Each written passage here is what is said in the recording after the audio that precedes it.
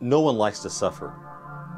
But in Paul's letter to the Galatians, we learn that God can actually redeem a situation of suffering and use it for the sake of the glory of His kingdom.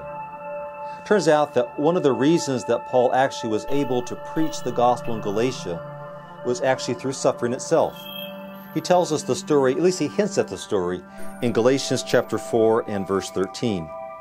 There he tells the Galatians, "You know it was because of a bodily ailment that I preached the gospel to you at first. And though my condition was a trial to you, you did not scorn or despise me, but received me as an angel of God, as Christ Jesus Himself."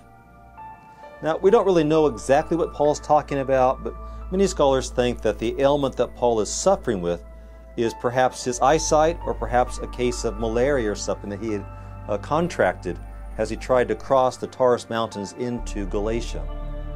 But whatever the circumstance is, we recognize here that it was through those circumstances that Paul actually was able to preach the truth of the gospel in Galatia. I think the Galatians recognized in Paul's life and how he dealt with suffering that he had to have some sort of hope that encouraged him not to simply look in despair at his physical condition, but help him to recognize that his current suffering was not the final story, that the final story would not be written until God's kingdom. And because of that, Paul could take hope in his sufferings, because he recognized that there was something far more glorious than in this life than the sufferings that we encounter in this world.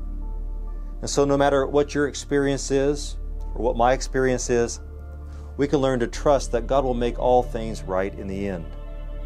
Our experiences may vary. Some of them may seem minor. Others of us, I know myself, I've lost a child. Those are some of the most grueling things that we have to experience as humans in this world. When we recognize that there's a better day coming, that Christ has conquered the power of sin and darkness, then we can allow God to redeem those situations and turn those days of sorrow into days of joy because we've given them to God and His kingdom.